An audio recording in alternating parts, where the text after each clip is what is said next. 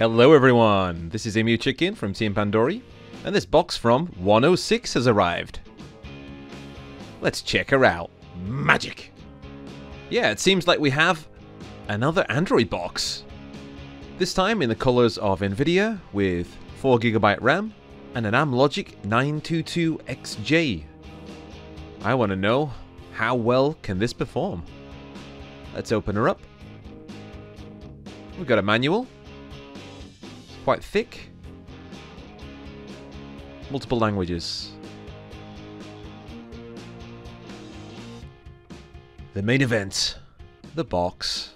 That looks very nice. Very different to the other boxes we've had on the channel. This one has multiple USB ports. No need for a USB hub. Underneath we have 4 well-placed rubber feet. Let's see what else we have. HDMI cable.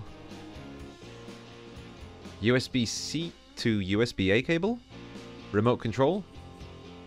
Very light, bit clicky. These are attachments for the power adapter. Could be for UK, US, or Europe. US is also compatible in Japan. Click. It's 3 amp, 5 volt, and there's a bit of weight to this. Feels very sturdy. What we have here is a miniature sword. Can be used for practicing kendo. Buttering bread, perhaps? Or as an aerial. You can twist it on here, and it bends up. If you don't need Wi-Fi, you don't need it. Let's have a close-up. Here's the front. We've got an IR sensor and a light. On this side we have a miniature hole which has the root switch, the Wi-Fi antenna, and also one of them lock things. On the back we have the power switch, 3 USB ports, micro SD, and also a USB-C. On the other side we've got a headphone jack, HDMI, SPDIF, LAN, and the power ports. On close inspection, this looks like a nice unit indeed. So let's check out the specs. On paper, this Android TV box looks to be running one of the fastest Amlogic chips. EmuELEC also has a DTB file ready for this unit. It'll be interesting to see how well this performs in-game. When we turn on the box, we're greeted to Android 9. Seems to be a clean install with not much bloatware. Many manufacturers are concerned about DRM and viewing of streaming video. This is proof here. Let's get onto some benchmarks. Here's Antutu and Geekbench 5. Thermals is keeping very cool at around 45 degrees Celsius. Moving on to Android, this is at 2 times buffered resolution. We're only getting 50 frames per second. If we switch it to unbuffered, we get 60 frames per second. And it's at 1080p, which looks a lot nicer, but it's not at 100% throughout the whole race. So if we go towards Casino Town here, we'll see it slows down to, about 42 frames per second. For the price we're paying, I'd expect something a lot better. Out the box, we could not choose the Vulkan renderer, so I had to check out the MINIX website to update the firmware. I followed this PDF file and managed to flash the rooted 006A firmware. First time it failed. I had to reinsert the USB and try again. If you're doing this, whatever you do, don't pull out the power cord. After a restart of Android, we can choose Vulkan from the settings. This will give us 100% speed through most of the race, but we are limited to 2 times resolution. Also got a bit of Redream gameplay. We're looking at full speed with Dead or Alive 2.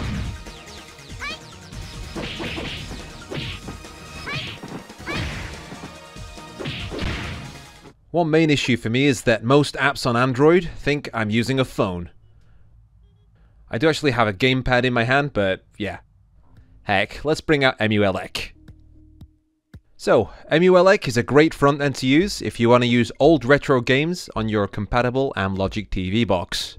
It can be used to set up all your games in a nice menu, much like a RetroPie, and it can be used outside of Android with your gamepad. If you want to know more about this system, please check out our EmuELEC masterclass. Here's some gameplay. Take into account that all systems that ran well on the 905X3 will run great here too. So this is a bit of Metal Slug 5.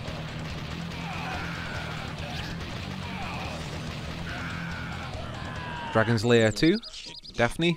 My Daphne kidnapped again, idiot! You better find my daughter. N64 is always hit and miss on these things. FPS will depend on the game.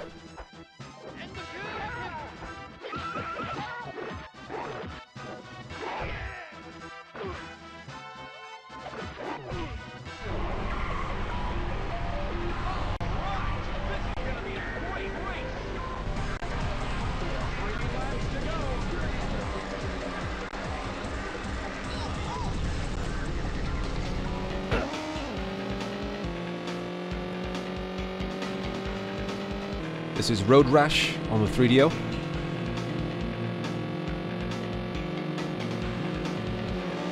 And Saturn Bomberman.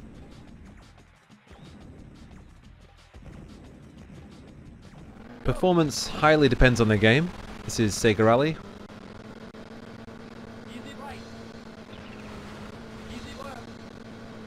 Daytona on the Dreamcast. This is one of the harder games to run. If we change graphic settings, we can get full speed.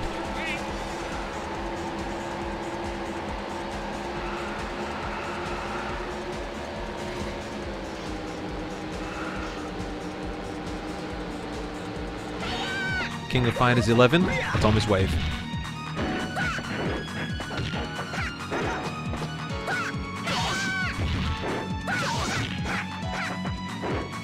Here's a bit of Tekken 6 on the PSP. PSP performance will mirror what we saw in Android, but the lack of Vulkan renderer will mean that more difficult games to run will need frame skip or the God of War frame limiter to give us constant performance. Checking inside this thing, we've got this huge heatsink. Well, it's long and wide. We've got a CMOS battery over here. That'll be for remembering settings.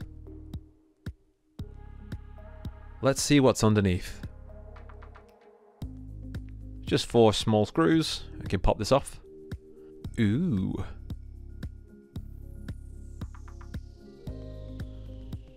On the right we have 2 RAM chips as well as the NAND and a very thin thermal pad. You can see it just crumbles away. Underneath is the S922-X chip. But I'm going to use new thermal pads. This one's G-lid. I got this from the alley. Just cut away what you need. And I'm going to put this on the RAM chips and the NAND. I want them cool as well because they were getting covered. And for the chip I'm going to use MX4. This stuff is great. You can be as messy as you want and it won't short out anything. Just put a little bit on the heatsink and spread this out with one of these cotton buds. And then screw it back together. After a few rounds of Outrun 2, 37 degrees. Yeah. To the pros and cons. For the pros, it looks great. Stays very cool even at stock. It's rooted so we can use EmuELEC, and it has Vulkan once you've updated everything. For the cons, very expensive and a lot of wasted potential. With it having such a large heatsink, this box could be clocked much higher.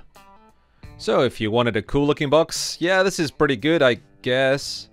But if you want to wear some makeup, now you get the MUB, the makeup box. You could get 5 of these for one MINIX. A few systems will run better on the MINIX, but no way 5 times better. If you want a significant step up, I suggest the J4125 Mini PC. In the under $200 bracket, there's no competition. The only advantage that the MINIX will have is that it's completely silent. If this box were $100 or so, we would recommend this. But for the time being, MINIX Nah. Get the mini PC. This has been Emu Chicken for Team Pandori, and I'll catch you on the flippity flip.